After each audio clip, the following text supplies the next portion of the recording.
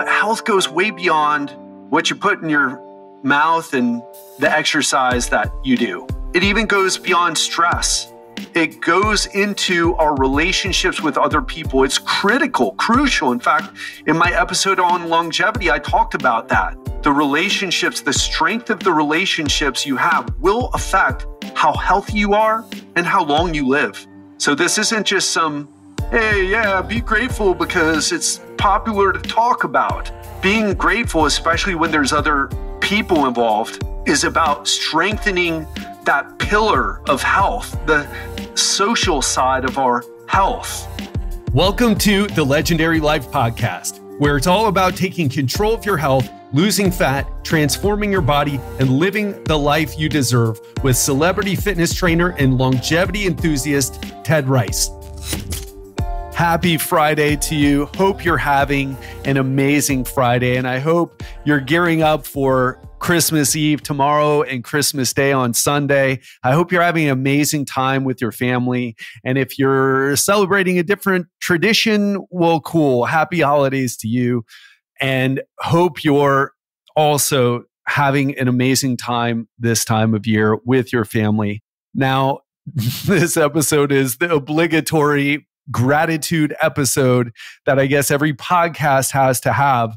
But I want to take a different approach to talk about gratitude. And I think that if you're a person who struggles with gratitude, this is the right episode for you.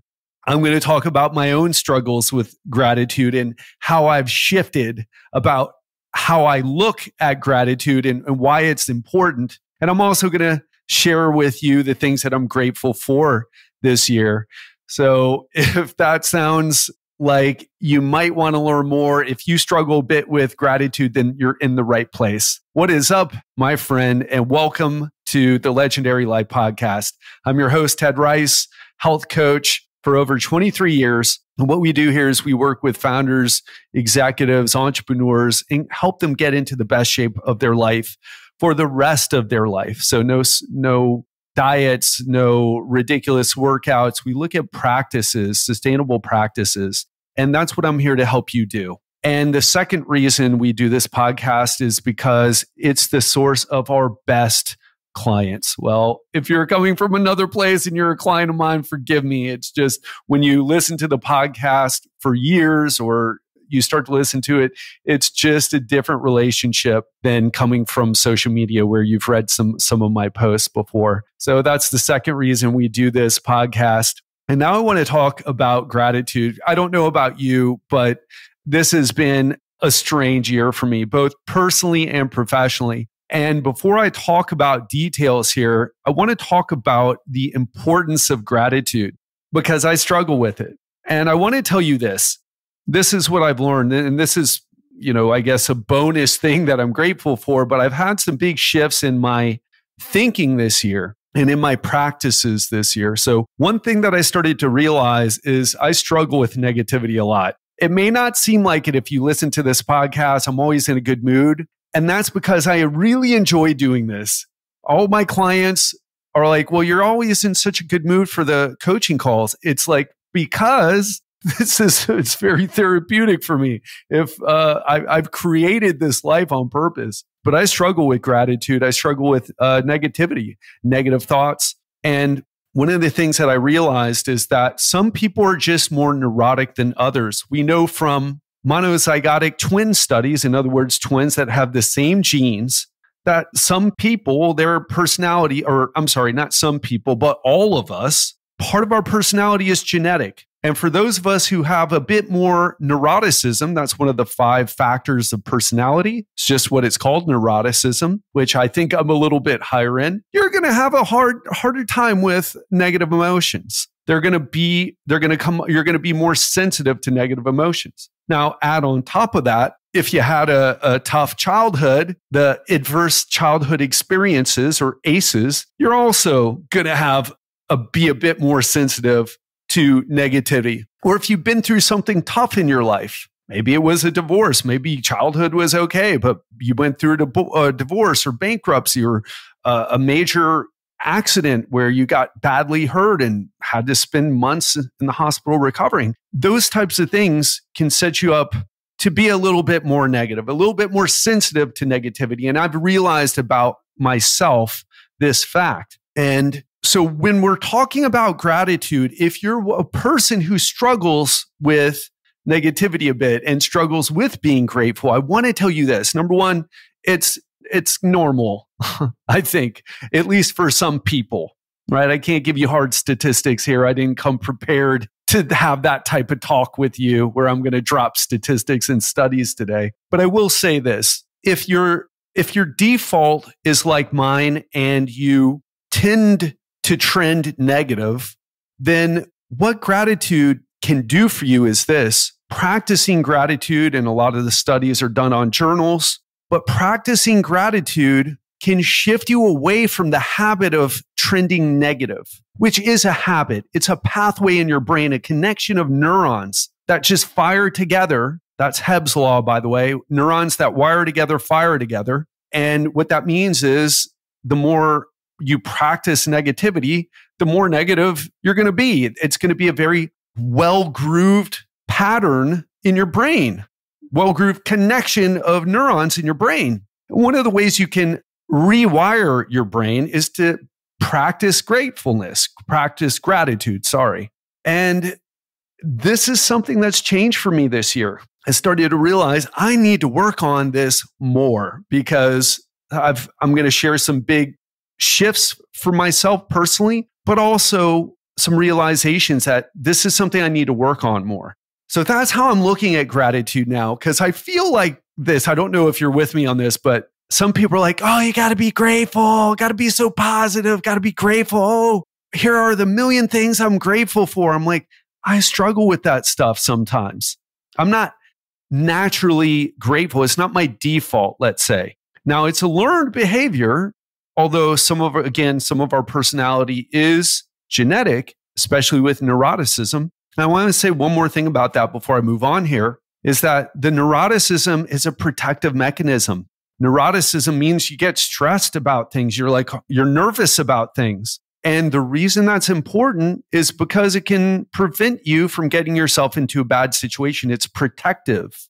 You pay attention to threats. You stay out of situations that you perceive as being a threat. But in our world, the threats are more or less immediate. Running away from a saber-toothed tiger, for example, it is more like, how do I manage my emotions so I can create the family I want, to create the success that I want? And gratitude can absolutely help you, with that.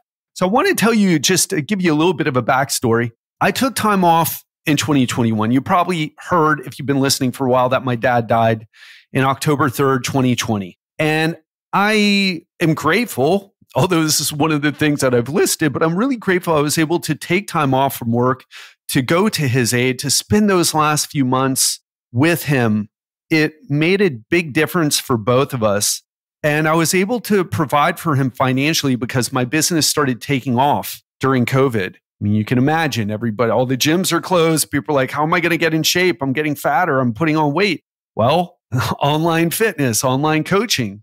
And when we got the call, when I got the call that he was in was it the ER or the ICU? I dropped everything I was doing and I got over there and I could tell that it wasn't looking good. Anyway, he ended up dying and I took time off afterward. And my business partner, Giselle, encouraged that. She said, listen, you need to take time off. Take some time, just enjoy yourself, healing, which I did. I mean, I got therapy. I did a bunch of different things. I worked on myself a lot. That said, I got a call at the end of October or end of 2021 in October from Giselle. And she said, hey, I need to borrow some money because our business is broke. We're paying the bills to keep the podcast running and all the other softwares that we use and everything.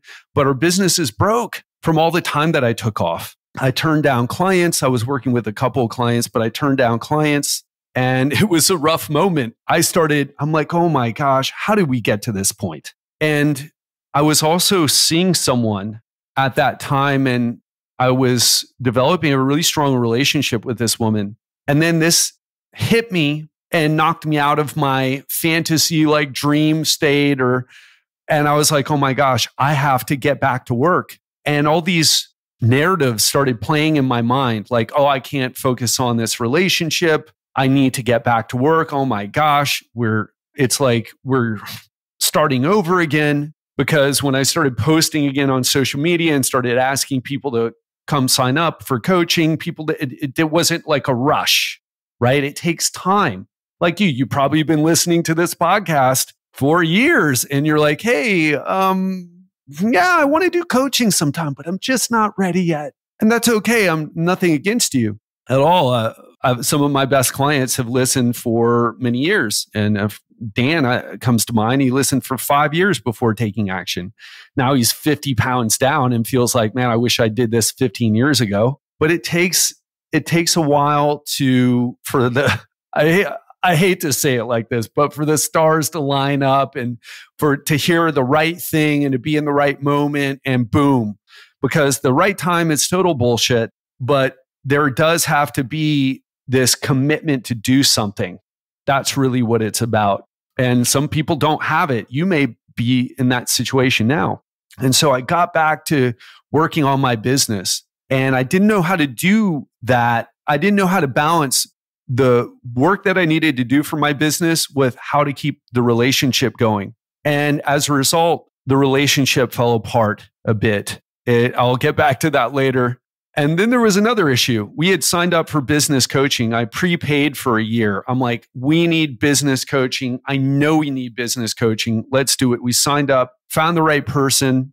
Actually, the person we wanted to hire wasn't available. They sold their business to this new person. And so we started working with this new person, Mike. And I'm not going to go into the full drama, but it wasn't good when we first started. It kind of sucked. And we just weren't getting what we needed. We were a bit deluded about what we needed. We weren't working with Mike directly.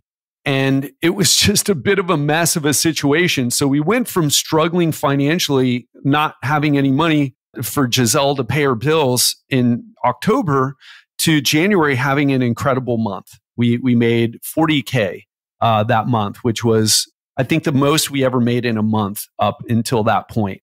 But the next month we had 0 sales. I mean, we had money coming in from previous sales, but we went from 40K to 0. And it was like, oh my gosh, this roller coaster really sucks.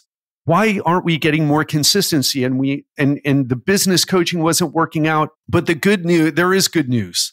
I ended up going to see this woman that I've been dating in Lisbon, and I spent a month there.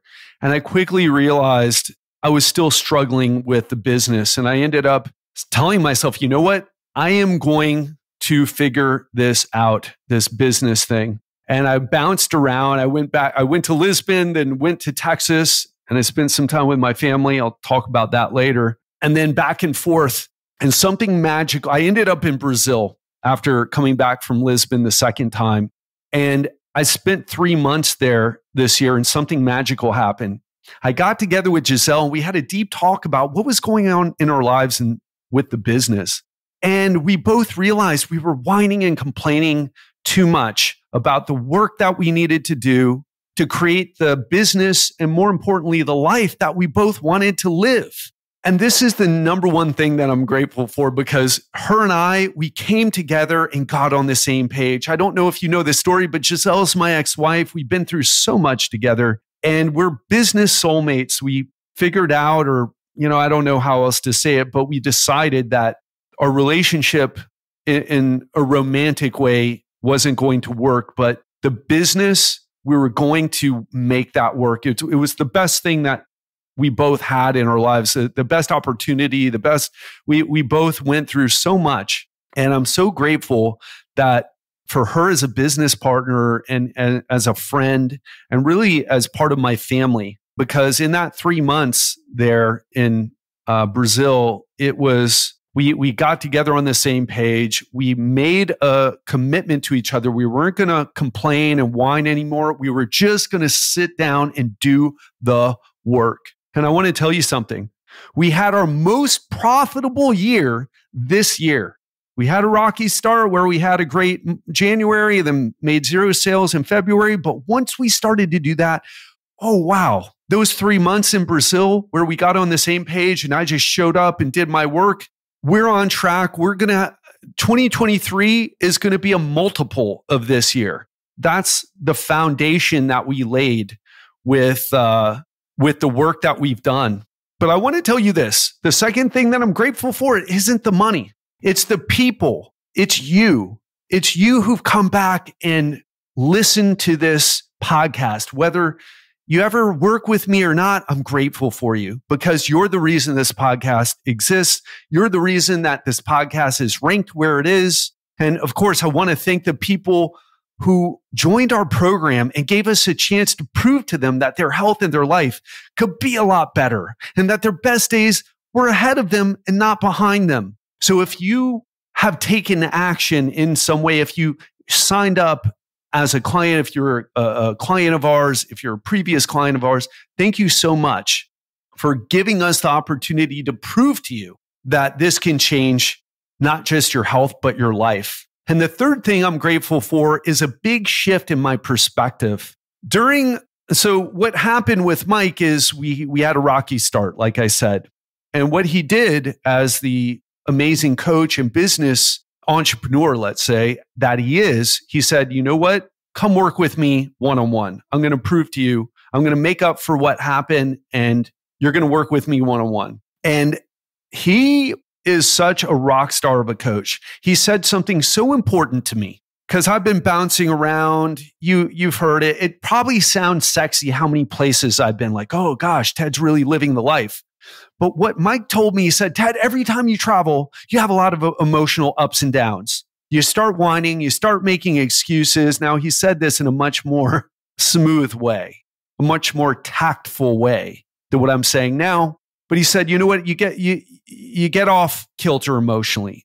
And this sets you back with work and psychologically. And here's what I want you to focus on. Forget about what the story is. Get back to the habits and routines that put you in a good place. Immediately, whenever you get somewhere, put yourself in a good routine. Ask yourself, what are the habits here? What are the things that you need to do to put yourself in a good routine? And that's when I had the realization that I wasn't managing my stress properly because intercontinental flights with jet lag is stressful and learning a new environment is stressful and creating a place where you, creating a routine that fosters productivity, it's stressful. And I'm going to go do it again like 2 times. I'm actually dreading it a little bit and dreading the amount of travel that I'm doing right now. Story for another time though.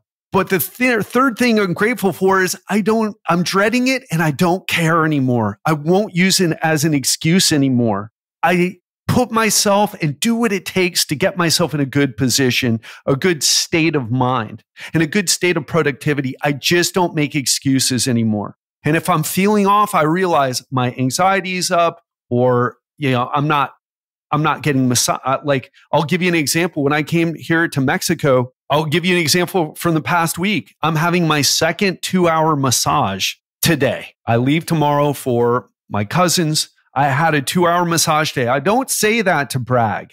And plus, it's $75 for 2 hours. It's doable for me at this point in my life, thankfully. So I'm not doing a $300 massage for 2 hours or whatever it might be in a different area.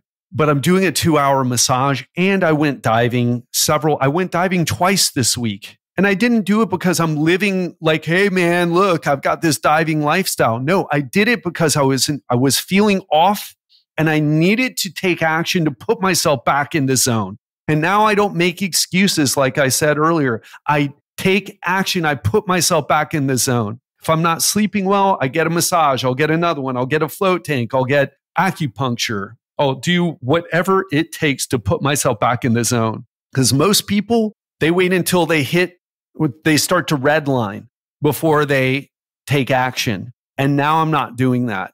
As soon as that emotional check engine light comes on in my body, I'm taking action. And so that's the third thing I'm grateful for. The fourth thing I'm grateful for is my heart got opened up to love. Now, I've been married before. I just told you my business partner's my ex-wife. But when we got married, it was a complicated situation and we were both very emotionally immature. And while I don't want to talk too much about it, this woman that I met not this year, but in 2021, I felt like a mature love, although I went through a lot of growth with that experience too. But my heart got opened up to love and long-term relationships and having a family. And before I wasn't like that. Before I was like, yeah, I'll give it a try, but somewhere in the back of my mind, I don't believe that this is going to last, or it's not what I really want. And now I'm at a point where, because of this experience I had with this woman, I'm not sure, to be honest, if it'll work or not with this woman, but my heart got opened up to love. And I'm very grateful for that. It's been an incredible experience to feel, you know what? I'm at a point where I'm past all my stories, all the traumas of the past, all the crazy family bullshit I've been through, and I'm ready for that. Or at least as ready as I've ever been to where I'm talking about doing it instead of just thinking about doing it, right? I'm taking action. And the fifth is I reconnected with my family. And what I mean is I have cousins, I have family still living. And if you don't know the story with my brother, and I'm not going to go into that whole thing, but a lot of the tragedies that happened in my immediate family affected my extended family, and we just lost connection. And not only did we lose connection, but they've lost connection with each other. And I feel like with this specific cousin and his family, I haven't seen them for years because I was living I left Miami in 2018. Before that, I think I saw him 2017 or 2016. I don't remember. And I said, you know what? I'm going to reconnect with him this year. This year was all about family. It was all about investing in my relationships, not just family too, by the way, friends, investing time and energy, because it's one thing to say, yeah, family's important. Family's number one. And then it's like, well, all you do is work. How is it number one if all you're doing is work? Oh, well, I'm just working for them. Everything I do is, that's what you call bullshit. Could be horse shit, but it's definitely some type of crap. The reality is how you spend your time and how you spend your money say a lot about if you're putting effort into the things that you say you value. There's some nuance there, but if you're dedicating time to your family, you're spending time with them. You're not doing something indirectly to benefit them, especially financially. And just a brief rant, I'll step down off the rant box, the soapbox. And I say that not to, hopefully that resonates with you, but I was saying that to myself. You say that you're invested in relationships, but you don't make time for your family and you haven't seen them in years. And so I was like, you know what? I'm going to make this happen. And as a result, I've connected with my cousin again and his wife and his two nephews, which these two kids love me. They're 10 and 13. And I've seen them. This will be the third time this year that I've seen them. And I can't make up for lost time, but I'm trying. I'm speeding up the process. And I'm not going to stop doing that. I'm going to make sure that I connect with my family, because the reality is, if there's one thing that all the deaths, as you may know, like I've mentioned, my immediate family, they're all dead. My sister, my brother, my mother, my dad, my stepmother even. And life is short. And I don't say that to say, hey, listen, life is short, things suck, and then you die, or whatever the saying is. I say that because I feel it now. And I feel what that means now. And not only is life short in the sense that the days tick by, it's like you have to make sure that you're spending your time intentionally with what you want. Now, if you don't, maybe you shouldn't spend time with your family. I don't know what your situation is. But for me, I'm so grateful that I reconnected with my family, even though it's been tough because we haven't seen each other a long time. And my cousin is a very different person now. His wife's a very different person now. I'm a very different person now. And so it's been some challenging moments, not too much, but like just figuring out like, is it cool that I come? And so I'm going to see them again for Christmas. I'm going to spend Christmas with them, and I'm going to be leaving the day after. But it started this thing where I broke the pattern of saying family was important, but not actually acting on it, not actually investing time and money to go and see them and to stay with them and to reconnect with with my nephews. They're technically like second cousins, but the age difference is such that they call me Uncle Ted. And these kids love me, and I love these kids. I mean, so grateful for that. And the other thing that reconnecting with my family did for me is, along with what my number 4 thing that I'm grateful for, my heart got open to love. I saw my cousin, and I saw the relationship he had with his wife, with his 2 sons. I'm like, I want that. I feel like that's right for me. And I feel like I've been avoiding it, but not avoiding it in a way I feel like I've been avoiding it in a way out of fear of what might happen, out of fear of what I might feel. And I feel like seeing his family and connecting with them gave me the confidence and the model of like, oh, his kids love him. I mean, is he the perfect dad? Are they the perfect kids? Is anyone perfect? No, of course not. But damn, do they have a great family? And I would like to have a great family too. And, it's just, even as I want to say this now, I started out this gratitude episode and feeling a certain type of way about it. Like, oh man, okay, well, I'm going to do my best to share my view of gratitude. And I don't know if you could tell at the beginning of the episode, it's like I'm going through the motions a little bit, and here's some stuff, some science stuff. And I think everything that I said is important to realize. But man, it just even shifted my focus right now. And just, again, I'm like practicing gratitude by doing this. And I want to tell you, if you're struggling out there, I'm kind of done with my personal story now. And if you're struggling out there, it's, I think, normal, especially if you've been that way since you were young, or if you went through some tough things when you were young, or even if you went through some tough times as an adult. And I'll be honest with you, I don't do a gratitude journal. It's one of the things I wanted to try this year, but I haven't. I've got so many other things that I'm doing. It's been tough for me to figure out how to fit it in.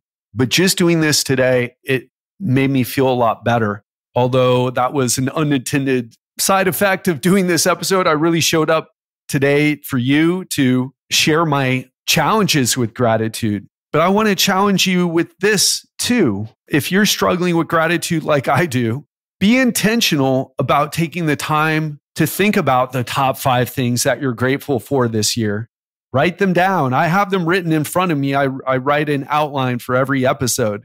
And let me tell you, I feel better now after not just writing this down, but recording it and also recounting the parts of this year that I feel so much gratitude about. So it can be tough out there, especially for some people. The end of the year is an amazing time. For me, it's a bit more complicated. I love this time of year, but it's also, I feel the absence of my family. And if you're a person who's in that situation too, then invest some time into doing some gratitude, some thoughts on gratitude, or writing 5 things that you're grateful for, and maybe sharing it with someone, especially if you're grateful. One thing that's coming to me right now, when I talked about my cousin, I don't think I've ever told him how much being around his family helped me see that I could do the same thing that he's done and have a similar experience being a father, being a husband. And I've never wanted it more than any time in my life than right now. And certainly being around him has done a lot to inspire that, but I've never told him. So the second challenge is, if there's someone that you're grateful for in your life, tell them, and tell them why. Don't just say, hey man, I'm grateful for you, right? That's at least the way I think. That would be that's me, the caricature of my younger self. Tell them, what are you grateful for? People don't hear enough sincere compliments or sincere gratitude. So it can be a real gift when you do that. And I can't wait to tell him that in person when we're hanging out. And that is what I want to leave you with. I went a little bit longer than I expected, but I hope this episode gave you some food for thought.